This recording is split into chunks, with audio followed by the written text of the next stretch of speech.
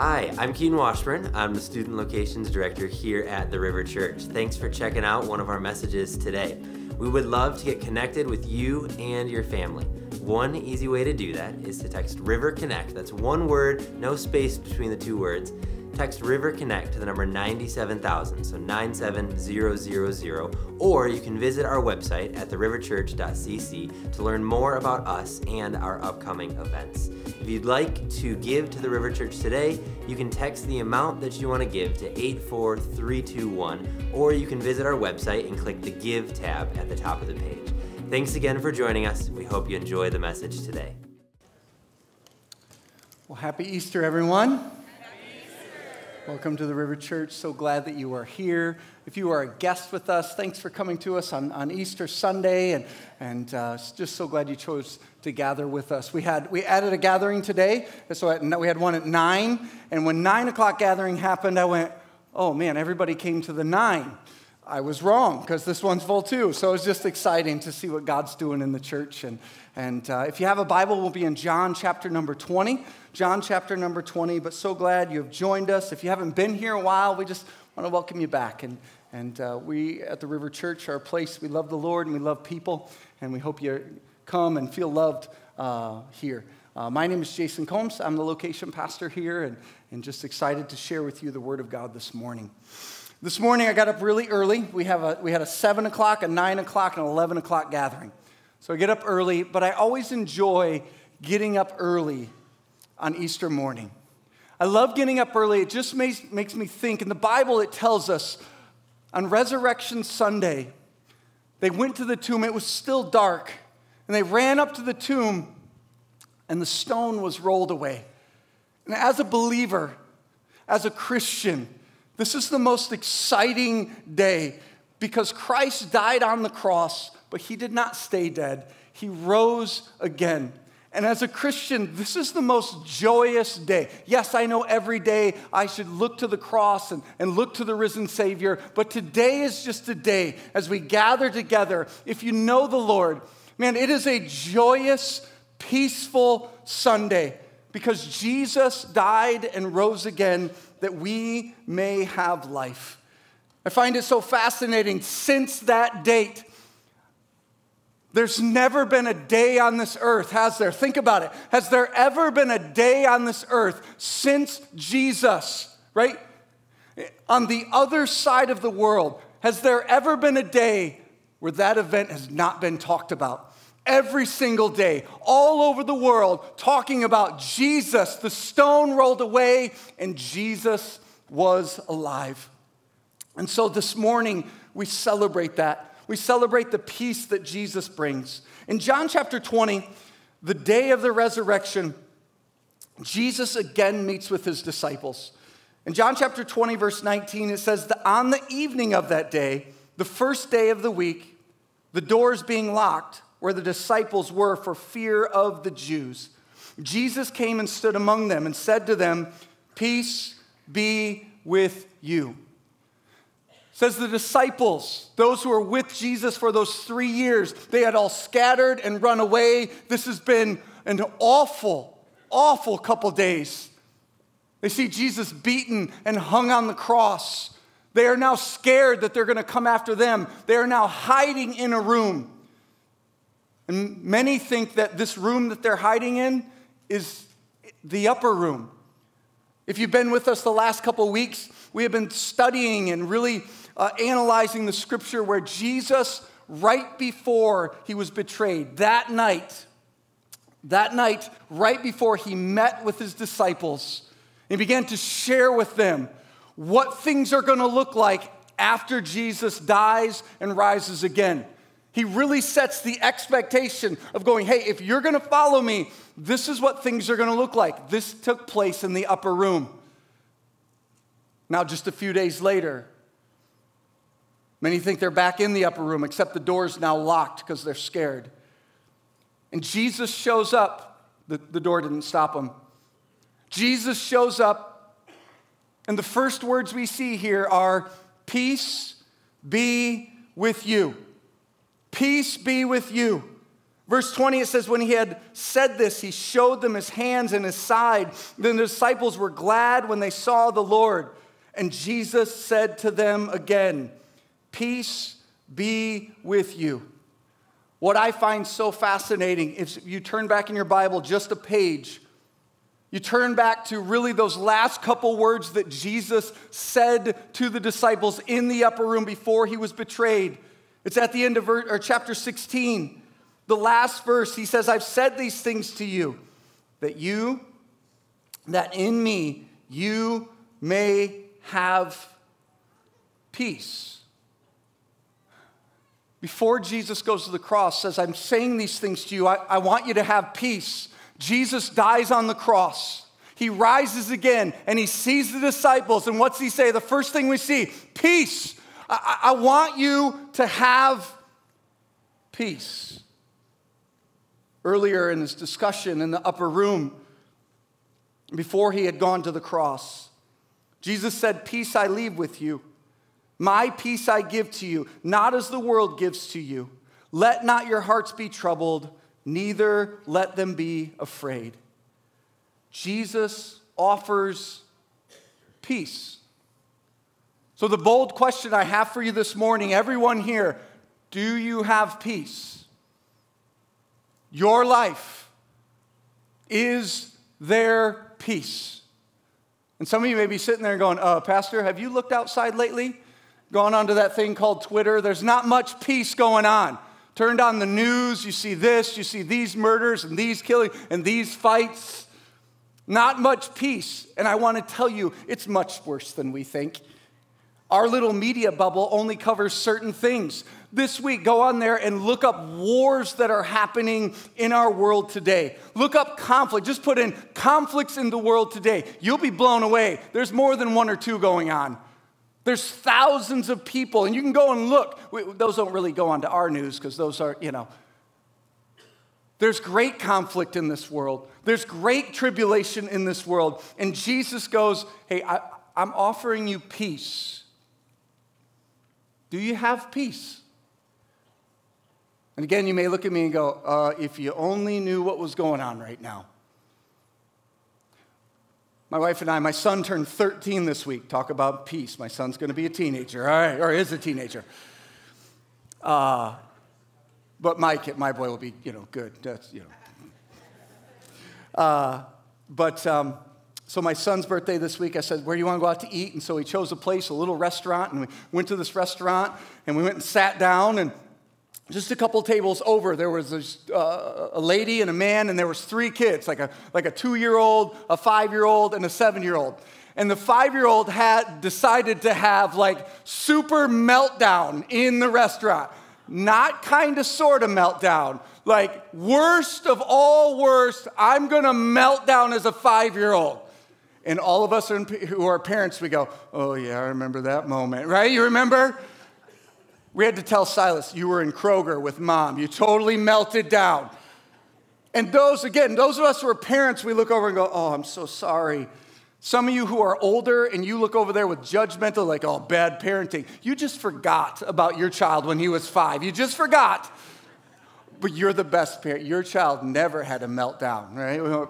But yeah, look, total screaming, laying on the floor. Like, Silas, stop staring, son. It's okay. But losing it. Told, hey, he's saying, I want ice cream. And she says, no. I told you, you had to behave and then you could have ice cream. And he's like, I'm going to behave. As he screams. She didn't give in. I was impressed. Now, the man sitting there, he didn't move the entire time. Like, Mom is working and trying to help. The man doesn't. Even the expression on his face, he's just like, judgmental me. I'm like, Dad, you better pick it up. Like, come on, Mom's doing everything. No wonder. No, sorry. All right, sorry. But you got to pick it up, Dad. And then I heard something like, hey, all right, tell your uncle goodbye. I'm like, oh, it's the uncle. Poor guy, like sitting at the table. But a meltdown. And you may be saying, that's what's going on. There is meltdown happening. Jesus says, I've come to bring you peace. And you may go, no, Like, what are you talking? Peace, you should see what's going on. When we study the word peace, we even look at the Jews, they use the word shalom, right? That greeting.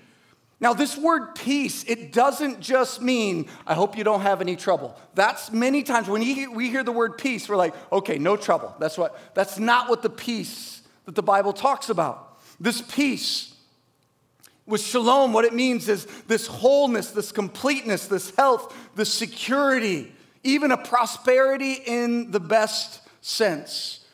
If you read the New Testament, if you flip from chapter to chapter, you go from Romans and then Corinthians and then to Galatians and Ephesians, you go to 1 Peter, you go to Thessalonians. At the very beginning of every single one of those books, it says, grace and peace to you. There is this peace that is offered. And worse, that there not being peace out in the world, because we know there's not peace out in the world. And let me tell you, there's not going to be. There are going to be wars and rumors of wars. And what's worse than that is the lack of peace right in our homes and our families and our schools and our job. But Jesus comes and he says, I offer you peace. Now, he doesn't just offer, he says to the disciples, I want you to have peace. And then he says, in this world, you will have tribulation. It wasn't some fluffy lie that Jesus was saying, and some churches do that. If you follow the Lord and give enough money, you will just feel good the entire time. That's not what Jesus said. Jesus said, if you know me, abide in me, if you have me, you can have true peace, even in tribulation. And so this morning, I want to explain what I believe the Bible tells us peace really is. So let's pray and dive in. Lord, we sure need you. Lord, I pray this morning. May your Holy Spirit move. May our hearts, our ears be open to your truth. Thank you, Lord, in Jesus' name, amen. So I believe, as I've studied, there's two parts to peace. The first part is this: Jesus offers you peace with God. Again, peace is more than just absence of turmoil. Our world, how do we try to find peace? Well, it's like, man, if I can just get to Friday night and the kids can be in bed and not screaming and they can be in bed and clean and sleeping and I can just be at home and I don't have to see my boss for 48 hours and the basement is no longer flooded. I took care of that. And the Tigers played earlier today, so I won't be stressed out about that. If I can just not have turmoil, sit in here, then I'll have peace. But the truth is, in the present time, even if there is a lack of turmoil, it doesn't give you peace, true peace. Why? There's still the past. There's still the things that took place.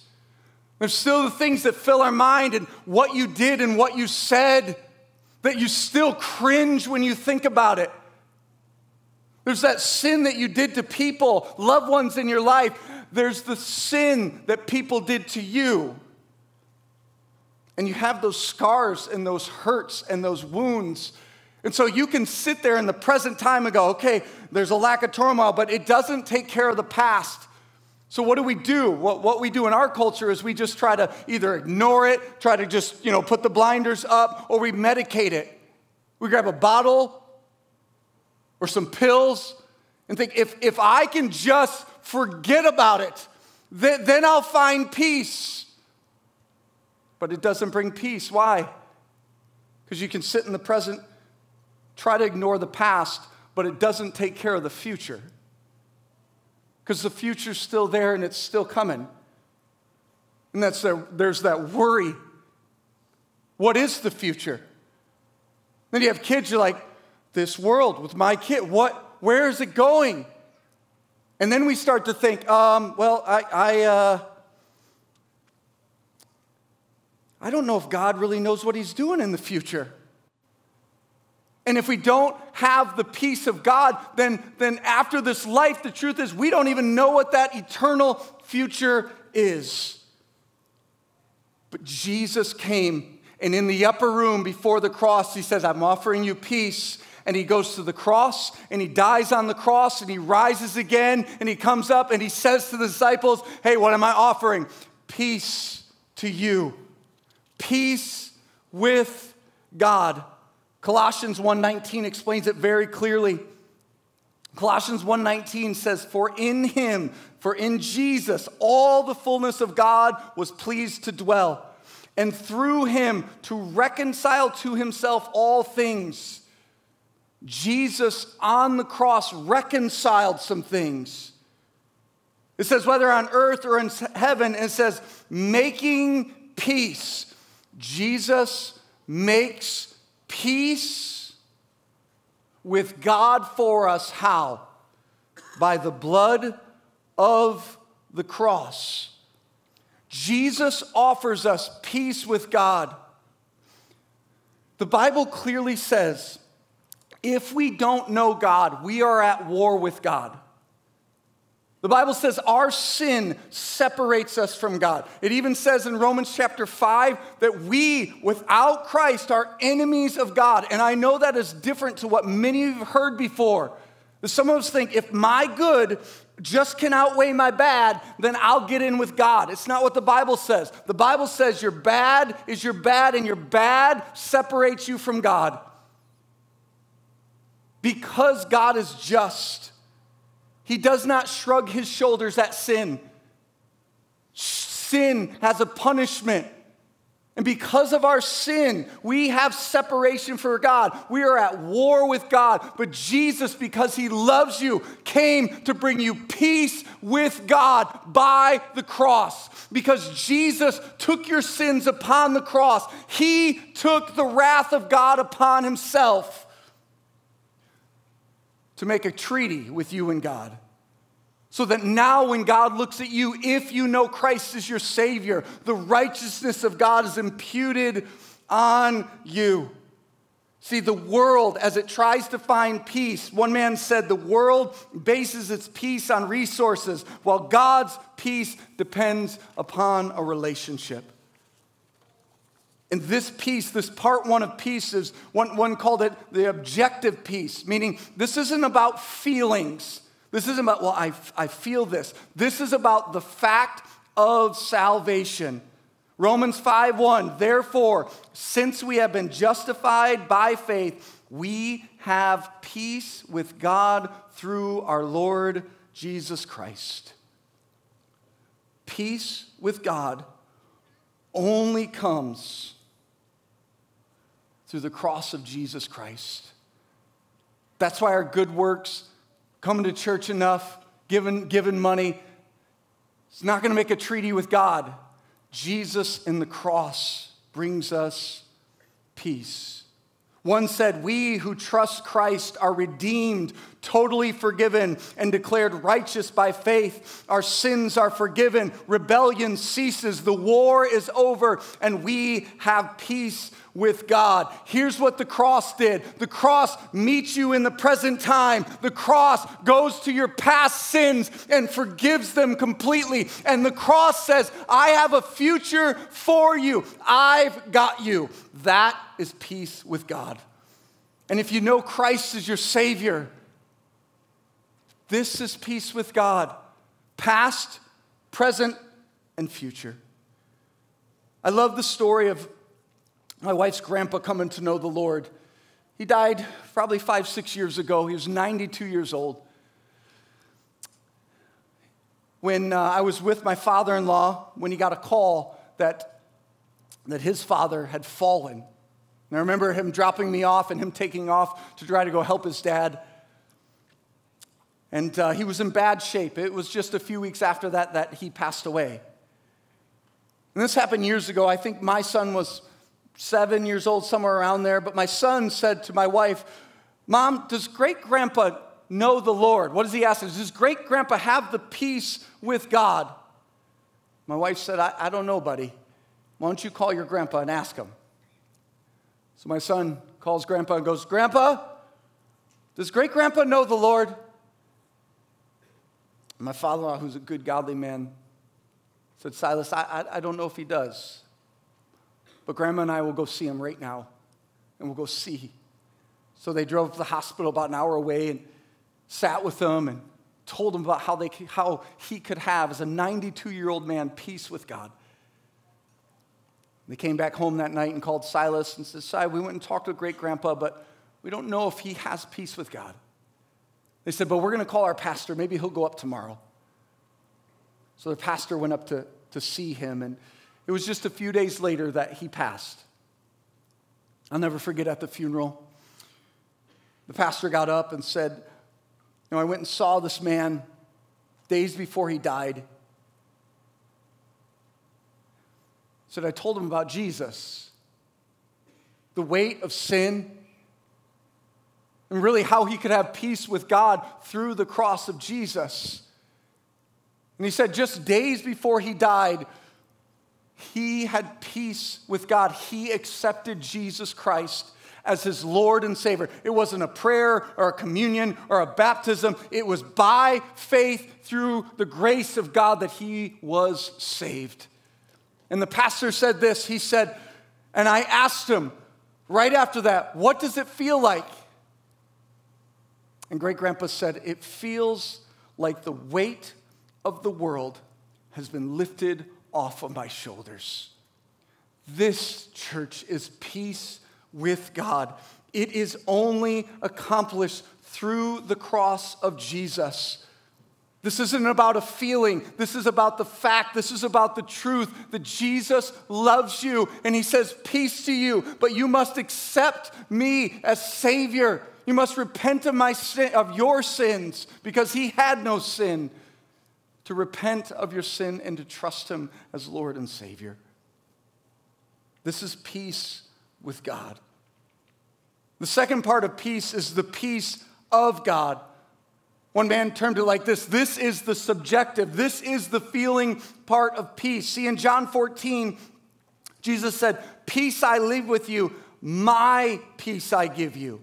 Not as the world gives, do I give to you. This is subjective peace. This is in the present time. Jesus doesn't just say, hey, get your eternal life taken care of and then go do what you want to do. He says, no, I have peace for your past, peace for your future, and peace right now. Even in the mess of this world, I offer you peace with me. One said biblical peace. It is a goodness of life that is not touched by what happens on the outside. You may be in the midst of great trial, persecution, adversity, suffering, and affliction of various kinds, and still have biblical peace. Yes, we live in a broken world, and that's why Jesus said, yep, there's still going to be tribulation. There is still going to be difficulties and brokenness, but I offer you peace. Colossians chapter 3, verse 15 says, let the peace of Christ rule in your hearts, to which indeed you were called in one body. In this present life, God offers you peace. To rule is the word here, the Greek word means like umpire. It means the decision maker, the final decision, the final call, that peace can be in your life.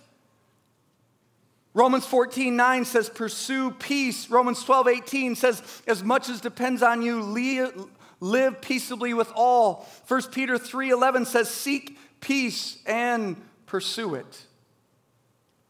2 Corinthians 13:11 says, aim for restoration, comfort one another, agree with one another, live in peace. Quote a man, it says, the peace of Christ is the unending source of strength in the midst of difficulties. God doesn't save you and say, good luck, have fun. God saves you, and then what he said to the upper room, the disciples, and to us, he said, I save you, and now I make my home in you. Now you have the Holy Spirit that gives you strength to have that peace of God. Jesus offers his peace.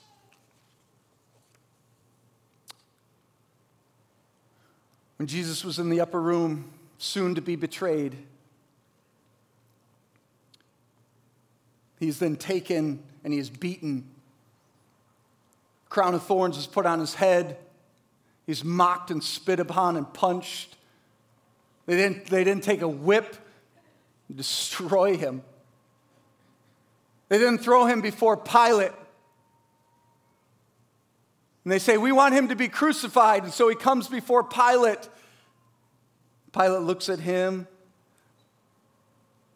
Pilate with great power, at least he thinks so.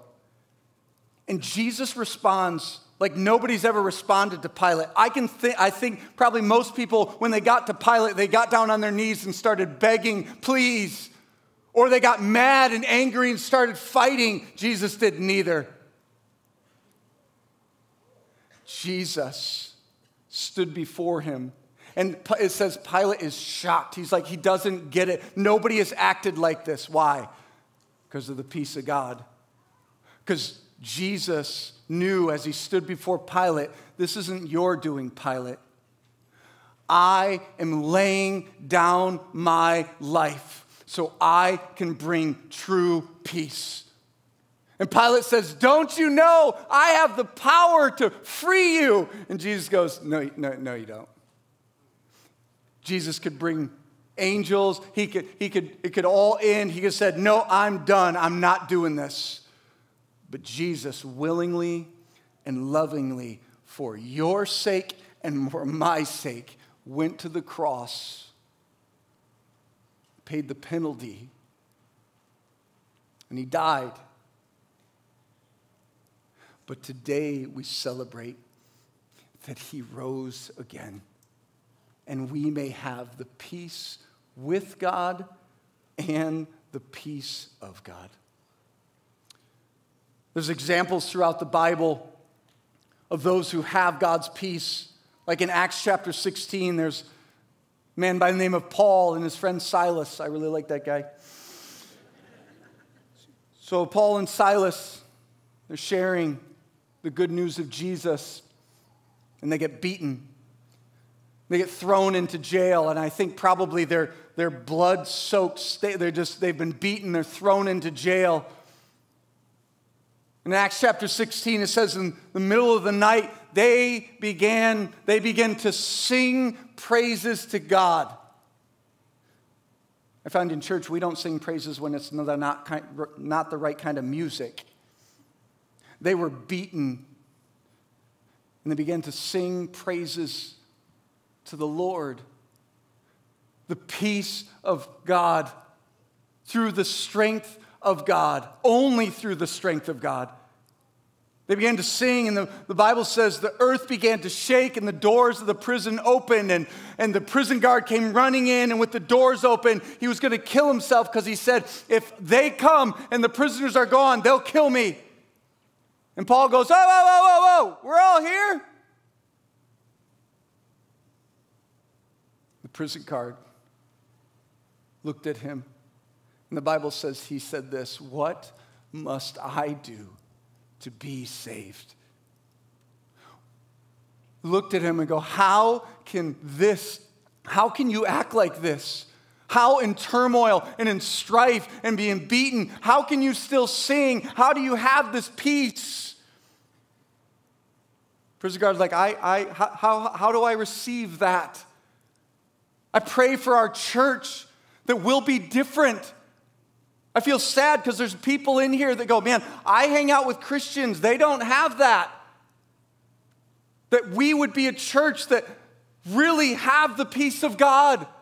That when things happen at work and at home and in school, people look at you and go, you're weird. How do you act differently? How is it that you have peace in this mess? So that hopefully it leads them to a place where they go, how do I have that? Now, I want you to know, I'm not a pastor standing up here going, man, I am perfect at this. I am one peaceful guy, smothered with the peace of God. No, because I'm really good at going back to my past and going, yeah, God, I know I gave it to you, but I'm going to take it back. I know you've forgiven me of this, but I'm going to take it back. What happens? I lose the peace of God. I go to my future and I go, yeah, God, I know that all things work together for good to those who love the Lord, but I'm not sure you could do it as good as I could do it.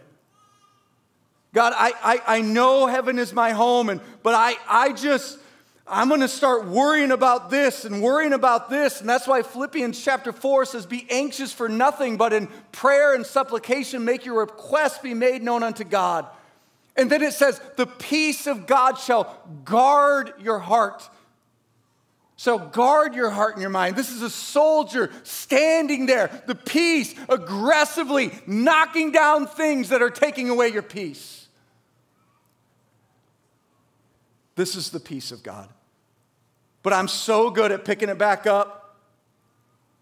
Or in my present life, from how I live, I go, yeah, God, I know you tell me that's how I should live, but I think I got it better. And I start doing things how I want to do it. What happens? Lose the peace of God. Now, do I lose my salvation? No, I have peace with God because of the cross. But as I walk this walk in this present age, I want peace of God as I step and as I walk. That's why I'm so scared for many people. They go, I'm good, I got Christ, I got my past, and I got future, I'm all good. But there's nothing of the peace of God and the walk of God in their life right now. And it makes me question, do you know God? One man said, how do you know a guy is carrying a full bucket of water? Because his shoes are soaking wet. How do you know if somebody has peace with God? Because their feet are soaking wet with the peace of God.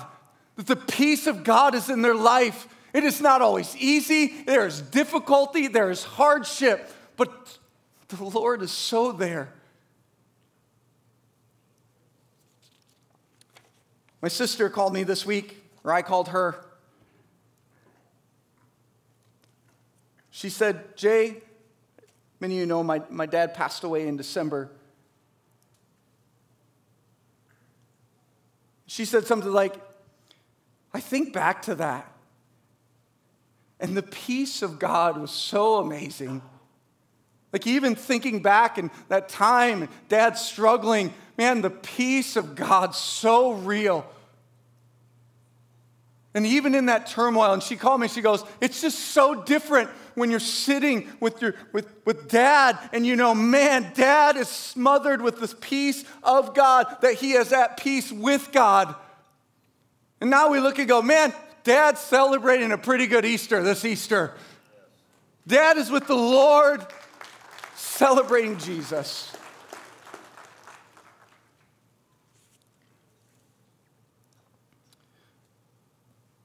So the saying, go in peace,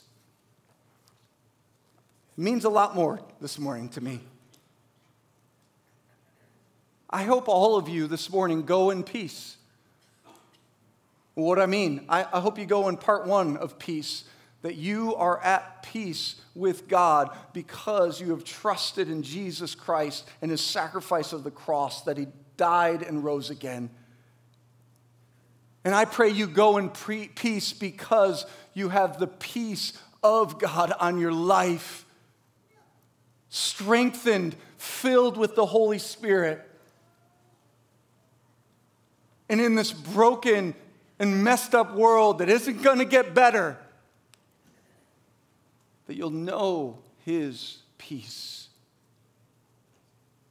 So this morning, maybe you're here and the Holy Spirit has spoken to your heart. You've become honest with yourself. You looked at yourself and say, Pastor, you've talked about this peace with God and I don't have it.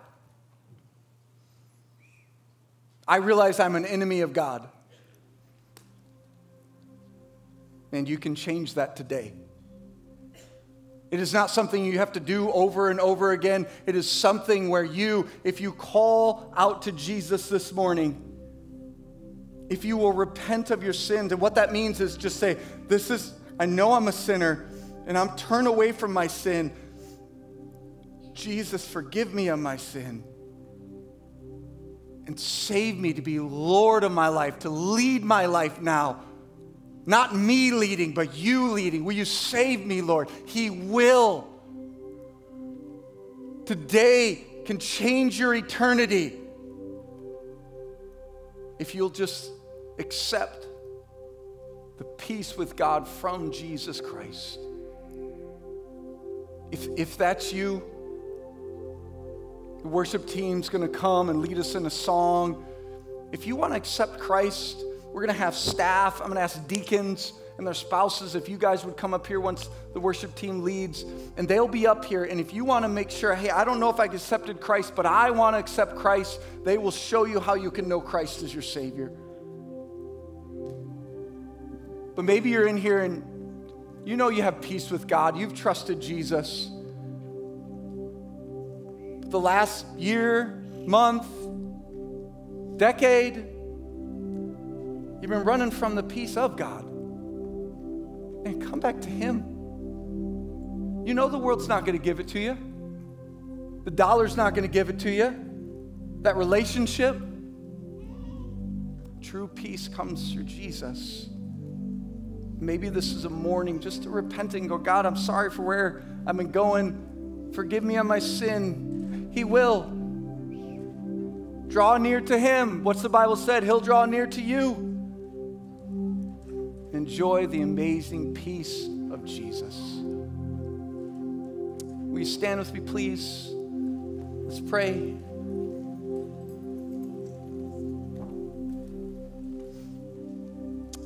Lord Jesus,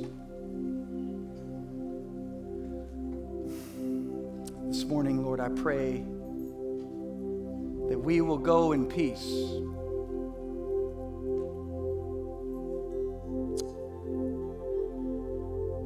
We sure thank you for the peace that the cross gives. We praise you in Jesus' name.